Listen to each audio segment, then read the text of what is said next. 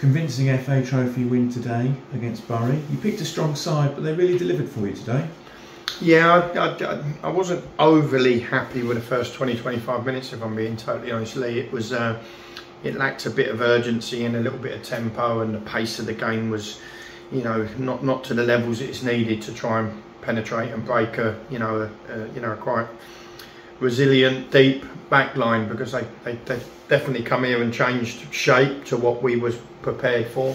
I had a bank of 4 and a bank of 5 that was pretty deep, and it made it very difficult for us to play through and and even around and over. So we had to just move the ball with a bit more pace and a bit more purpose. But once we got the first, it was as if it sort of ignited us, and the belief sort of flowed back through, and then it was in quick succession. There was goals that followed, and obviously 4 goals to the good by half time was game over, really, Lee, and it was a job really accomplished by half time. So that was pleasing, even if I'm saying that I was a little disappointed with the first 20-25 minutes. By the end of the half, it was a really convincing and resounding result. So pleased in general, pleased to progress, pleased to get another 5 goals. Let's hope the draw's kind to us on Monday. It was the first game this season, I think, that Matt Johnson hasn't played. His stand-in, if you like, Ben Wells, did really well. Yeah, he did do well. He's obviously got himself a goal. I think it took a couple of deflections on the way in, but he's claiming it.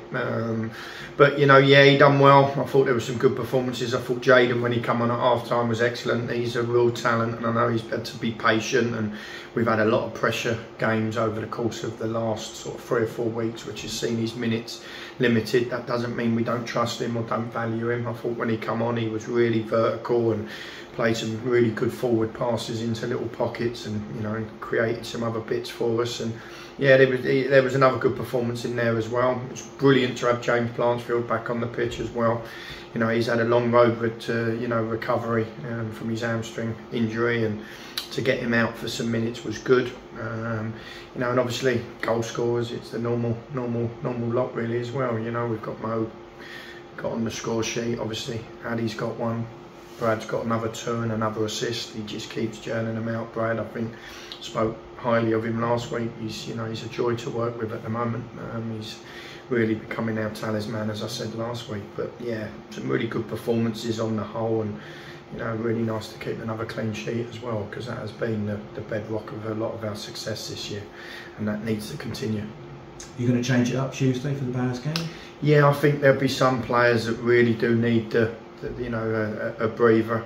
There was 2 or 3 starting today that I'd like to have left out, along with Matt, and it was we just didn't have the variation in options to really do that. So yeah, it will be a mix up. I still obviously want to put as strong a side out as we possibly can.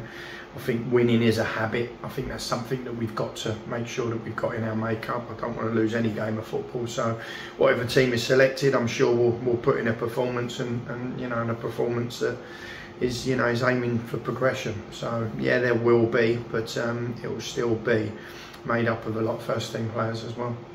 Thanks very much, Gary. You're welcome.